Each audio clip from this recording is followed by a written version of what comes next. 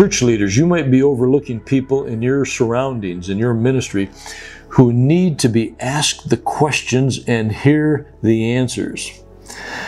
I'm going to show you how to identify some of those people so you can connect with them and do that.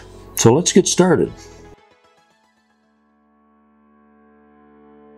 So where do you find people to do all this with? Let me start with your local church or your ministry first and help you see there's all kinds of people around there you can be doing this with. Now, to carry some of these ideas out, you need to start training people and have a large group of trained ambassadors who know how to do all this.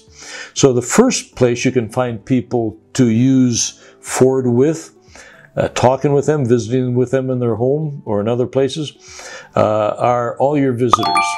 So you need to have a way to keep track of your visitors and try to get the information on them as to where they live, and so you can follow up on them.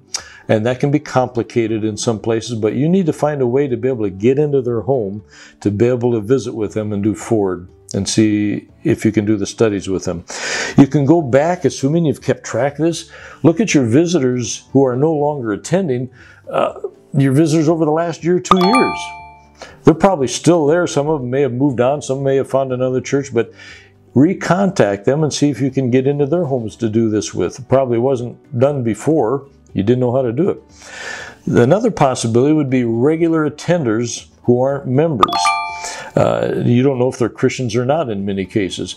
You need to know, who are they? Do you keep attendance? Do you know who your members are and who attenders are? You need to be able to separate them so you can identify the attenders, and then to come up with a plan. We want to visit, if possible, the home of every one of our regular attenders and do Forward and see where that goes. What about new believers? Now, they may be regular attenders, but what if you went back for the last year, 2 years, 3 years? You decide, who are all the people who have become Christians in the last year, 2 years? Identify them. I doubt they had anybody sit down with them one-on-one and take them through these 6 lessons. If you did that with them, work your way through that list, what a blessing that would be to them. And you can think of how this would help them. First off, they've got somebody from the church really showing interest in them. They're going to their home. That oftentimes never happens. They're learning more about their faith. That will strengthen them in their faith. We'll learn more about them. We may find out some issues going on in their lives that they need some help with. And then at the end we can say, you know, you have some family and friends that who probably need Christ. We have a training program that'll show you how to use these same lessons. Get them engaged in making disciples.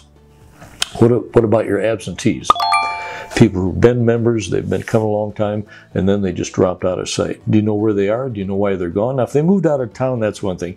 If they left and they're angry with you and they don't even want you walking up their sidewalk, then you may want to leave them alone. If they join another church, maybe take them off. But all the others, maybe they're going through crises in their life. Maybe they're having marital problems, financial problems, and maybe they feel abandoned by the church. Maybe they've sinned and they're embarrassed to come back. Find out who those people are. You ought to know who they are. And try to visit them, contact them, and maybe offer to them the studies again. Maybe just your being there and showing interest in them will be invaluable to them. It'll help you get to know them better, build bonds as brothers and sisters in the family, and maybe hearing the gospel again will just be so encouraging for them. What about the parents of the kids who come to your church, but the parents don't? They send them or drop them off. Do you know who they are? What about all your members? Few of your members had anybody sit down with them before they became a Christian and take them through studies like this. Doing this will build bonds and relationships. What if it takes you 2-3 years to take all your members through this? They'll understand their faith better. It'll be a learning experience for them. And at the end, you can always say, we have a training program we'd like you to go through so you can learn how to use these studies yourself. Multiply yourselves time and time again, and you will activate your membership into true disciple making. It'll generate excitement in your church like nothing else you could do. You have people who come to the church for funerals, for weddings, for counseling.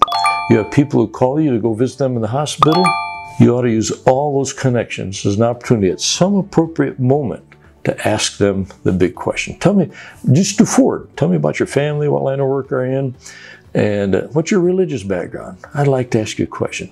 We've had couples or people who've come to us for funerals, for weddings, all of those things. And we've used forward with them and ended up sharing the studies and seeing them come to Christ. Make the most of every opportunity. Paul told us this is doing that.